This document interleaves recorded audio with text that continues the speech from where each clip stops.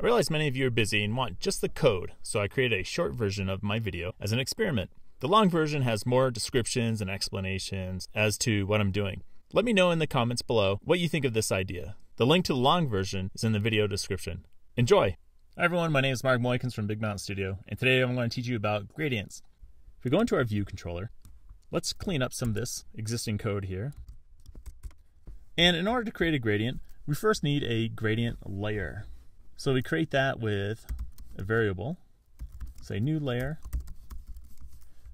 equals CA gradient layer right there. So now that we have a gradient layer, gradient layers have properties that help us set up our gradient.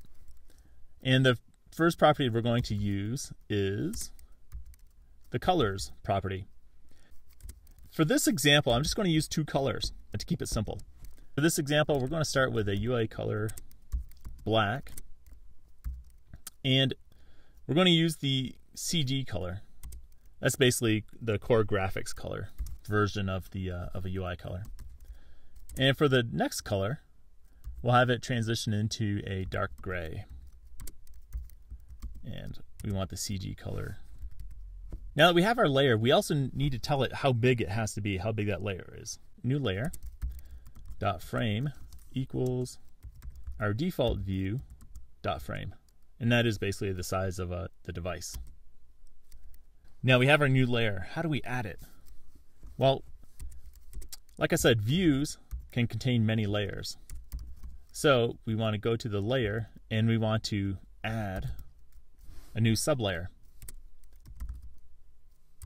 Just like that. So this will add our new gradient on top of the existing layer. So let's take a look here. There it is. There's your gradient. It goes from black to dark gray. But notice there's something missing here, right? So I started out with this view, but where's our label? All right, this layer that we added is on top of everything else.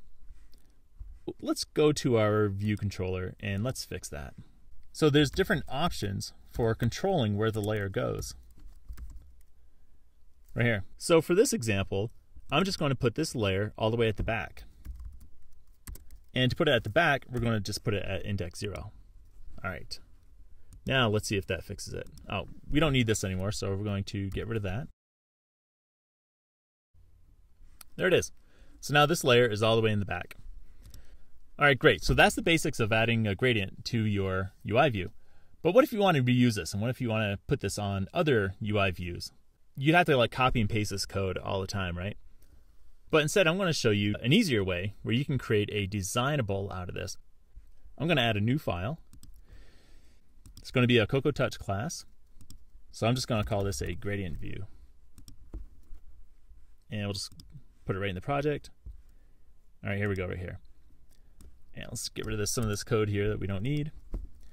I need to take this class and I need to give it an attribute called Interface Builder Designable. And this will allow me to change that class right on the storyboard. So we need two colors, so I'll just say first color, oops, not fist color, first color. And this will be a type of UI color. And let's give it a default value too. UI color dot clear. Yeah, let's just leave it like that. And we know we're going to need a second color. Okay, let's copy that, paste it, and we'll call this second color. Okay, good. So now we have two properties. So we need to detect when a person changes these colors. And we do that with the didSet. Now, when a person sets a color, we want to be able to update the gradient. So we'll just call a common method called updateView. Doesn't exist yet. And every time you set these colors, it'll call this function. So let's create that function.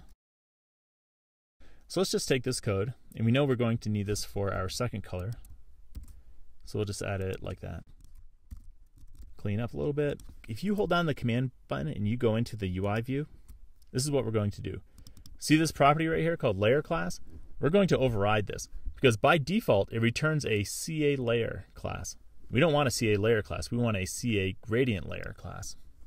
And let's override that layer class. And basically, we just need the word override. And you want a lot of that same code that we saw inside of the UI view.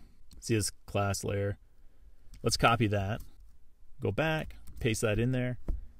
And it is a type of any class. It said Swift.anyClass, right? But since we're in a Swift file, we can just say any class. Okay, and when this is called, it's basically just has a getter. And we're going to return, we want a CA gradient layer class, like that. And we just have to say self. Here, when I create a variable, like so, and I say self.layer, CA gradient layer. So now we just have to set the colors. Colors equals, okay, and we're just going to use our first color, and we have to convert it to a CG color, and then we're going to use our second color. We have to convert that to a core graphics color right there. Let's see how that works. All right, there it is. We already had a first color set, so it's using that. And if we change that clear color to something else, oh, I don't know, let's make it black. There, then now you can see a smooth transition. Thank you, and if you like this video, give it a thumbs up and consider subscribing.